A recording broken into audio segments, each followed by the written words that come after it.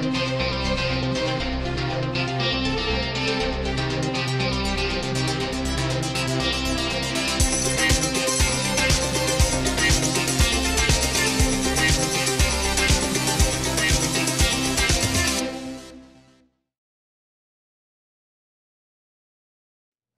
everybody, welcome to Wine World TV, the best wine show anywhere. I'm your host, Mark Fusco. Before we get started, make sure you're smashing that like button and subscribing to the channel. Every like and subscription helps build the channel. You know what else helps? Tell your friends about it. Spread the word to your friends about the best wine show anywhere. This episode is the last episode of a 9-part series of Uruguayan wine. These are all free samples, so I have total autonomy in these reviews. Be sure to watch the first episode of the series for a more in-depth feature on Uruguayan wine. The short version is that wine has certainly been made in Uruguay since the early 1600s. However, it's not until about 1870 that the modern wine industry really begins in Uruguay. Today's wine is actually a vermouth. It's from Basta Spirit. So what is a vermouth and why is it considered a wine? Well, it starts off as a wine, but not a fully fermented wine. It's what we call a fortified aromatized wine. Sometimes people drop the fortified part, but it is fortified. Once the amount of fermentation has happened, the wine might be aged or not before the botanicals are added. Either way, neutral grape spirit, also known as brandy, is added to the wine at this point to get the alcohol to somewhere between 16 to 18% ABV. You can use other spirits, but brandy is the most likely. Next, this is added to large tanks with various dried ingredients such as herbs, seeds, spices, roots, barks, flowers, etc. already in them. I'll call these botanicals for short. Things are mixed until the botanicals have been absorbed and everything is ready for bottling. You can have white, red, rosé as far as color. Red vermouth gets its color from having red wine added or from the ingredients used for flavoring. Rosé is usually made by combining the red and white wines. This is the first experience with a rosé vermouth for me. I can't remember ever seeing one. Besides the color, you can have sweet and dry. In my experience, dry has always been white and sweet has always been red. It's certainly possible to flip that around. Dry is still kind of sweet as it'll be close to 40 grams per liter of sugar. Sweet is definitely sweet, ranging from 100 to 150 grams per liter. A sugar syrup is usually added to the, or not usually, sugar syrup is added to make the sweet version sweet. As far as this one, I don't know its dryness level. Way back in the day, vermouth was used as a tonic, but now it's been used as a drink since the 1800s and has become an ingredient in cocktails. The base wine is made from Tannat at the Marical winery in Canelones. The family has been growing grapes for over 100 years and making wine for over 80. The founders are Isabelino Marical and Juana Lugano from the Canary Islands and Italy, respectively. They settled in the Echevarria part of Canelones. Shortly after having 4 children, Isabelino passed away and his wife and her young children started the winery in order to have a better time selling the fruits of their labor. The winery was founded in 1938.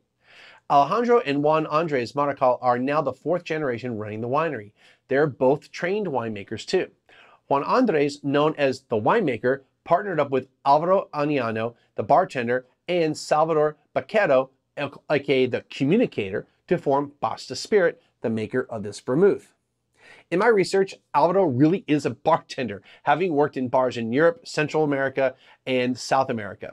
Salvador is in the business of communicating, funny enough, having been a radio and television host in addition to publishing tech and philosophy works. The vermouth goes through a very short maceration to extract the color. The vines are about 20 years old. They employ hand harvesting in the vineyard. Besides Tannat, they also grow Merlot, Cabernet Sauvignon, Pinot Noir, Chardonnay, Semillon, and Sauvignon Blanc. Now let's get the stats for the vermouth. The Basta Spirit Vermut Flores Rosé suggested retail price is $16. 100% Tannat from the Bodega Marical in Canelones. It's hand harvested. They add 27 botanicals, including 4 flowers, being elderflower, hops, chamomile, and rose. The ABV is 16%. All right, let's get into this vermouth. Now, part of the webinar that I did, almost every winery had some type of video. And during the webinar, it was kind of hard to really, the videos were not always like smooth, but but you could download each of the videos you wanted to. On this one, I downloaded it because I really wanted to get as much information as possible. And they did say that this is less sweet than, I guess, what you would normally expect. So they don't have an RS on this, but I would imagine this is going to be closer to a dry vermouth, and it could even be drier than a dry vermouth. But we'll check it out. So vermouth is not something I drink very often. So this is a super treat for me.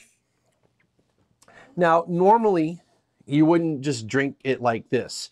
If you're going to drink vermouth on its own, you would normally drink it like on ice or something like that. Or you can make like the equivalent of an Aperol spritz with this, right? You could put a little club soda or even just soda in with this. So it's not that you can't drink vermouth on its own. It's just that typically it's going to be part of something else. All right. So definitely have a wine with botanicals. Okay. Wow. Okay. I am not even going to try to identify all 27 of them, but, and here's another thing. A lot of times when they say this X number of botanicals, so vermouths or like other liqueurs and things like that, that have these all these like ingredients that they're going to put in there, they usually keep it a secret. They'll tell you a couple of them, but they won't tell you all of them. And like I said, they only told you the 4 flowers because, I mean, it's called Flores for a reason. But I kind of felt like I got the chamomile on that. I kind of feel like I do get the elderflower. Far as hops, kind of, sort of. The rose, I almost said rosé. The rose, nah, maybe not. But I do feel like I get some roots and bark, you know, some other like earthiness out of it. There's also like a strawberry component, raspberry component to it. There's a bitterness to it. So like, you know, like some type of bitter root. It could be something as much as wormwood, that type of thing. It could be whatchamacallit that you use in tonic water. Quinine could be in this. Let's check it out. So there is a noticeable sweetness to it, but it's balancing the bitterness. And I think that's really why, even though vermouths are dry, they're so bitter. Because in general, I don't really ever drink vermouth on its own, but I guess because of their bitterness, you've got to put that sugar in there to really, or it's got to be in there naturally if it's a dry vermouth to counteract that bitterness. So yeah, you're getting that sweet and bitter, and the bitter's kind of winning on this. But yeah, it's like, I really feel like it's like there's like some quinine or some wormwood. Like there is that kind of absinthe-ish bitterness, but not licorice, not anise. But you get that kind of bitterness like you get from a tonic water. I feel like I'm getting at least 2 of the 4 flowers, you know, the chamomile and the elderflower coming through. I feel like there's the strawberry still coming through. I feel like there's definitely, you know, herbs, like an herbs de Provence type of thing happening. I feel like I am like biting into like branches and you know, bark. I really feel like I'm biting into that. Oh, a little bit of like lemon pith, lemon zest. Yeah. A little orange peel. There are lots of layers coming through here. And it's kind of like things just kind of rising to the top real quick and going poo-poo, and then it like vanishes and then something else comes up. How's that again? Poo-poo, poo-poo, poo-poo, poo-poo. So there's lots of stuff going on with this thing. I'm not gonna, like I said, I'm not gonna try to list all 27 of them. It's tasty. I'm happy I got to try like legit vermouth, like other than just like your Martini and Rossi, dry and, you know, sweet, or Dolan, which nothing wrong with those. I mean, Dolan, as far as French vermouth, is like kind of the standard, and the Martini and Rossi from Italy is kind of the standard too. At least what you're gonna find at most bars. It's interesting. I'm gonna like enjoy trying to find, trying to have some of this maybe just on ice.